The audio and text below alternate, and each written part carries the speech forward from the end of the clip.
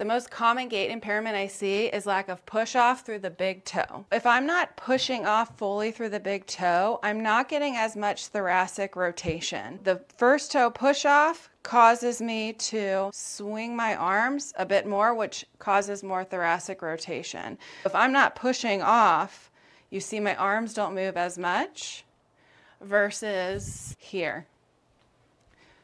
And if we're not getting that thoracic rotation as much, it's putting more stress on the lumbar spine to get that rotation and the neck. Other piece that we're missing in the push off, so if I'm not fully pushing off, I'm not engaging my glute and my gastroc as much. And that's going to slow down my gait and again affect the arm swing. Our lymphatic system requires the muscles to help pump lymph through our body. You can see the calf, it's further away from the body, so we're really going to need that gastroc push off to help with that lymphatic fluid. This is super important for energy, your immune system, and reducing tightness in the muscles and joints.